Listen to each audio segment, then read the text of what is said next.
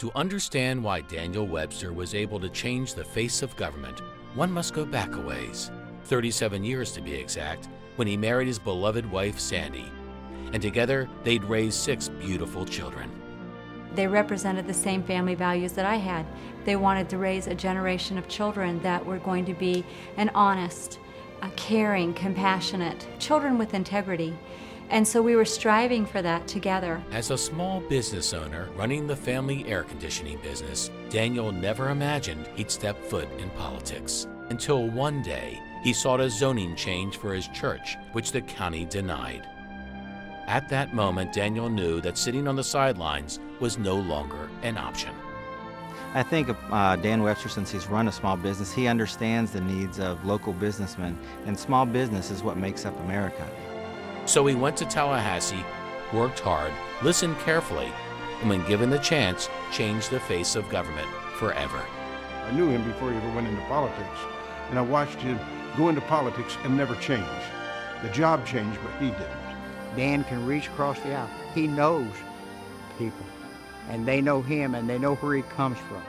Working with Jeb Bush, together they cut taxes, millions in waste, and made the legislature more transparent and accountable than ever before. He was not the kind of person who would let status quo keep him from doing right.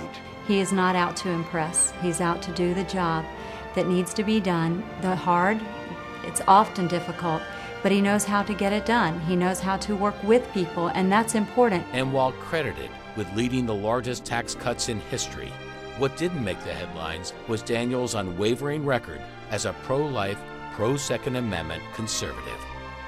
But many of the challenges that faced Jeb and Daniel back then are ones now facing the country today.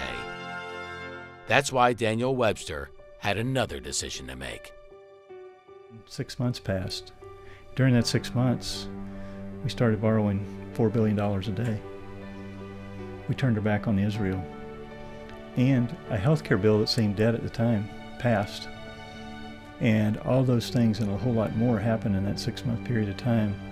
And my family began thinking, we've got to do something. We have a small business, but we're going to have a business if we don't do something. And so they all came together at once and said, this is the right thing to do.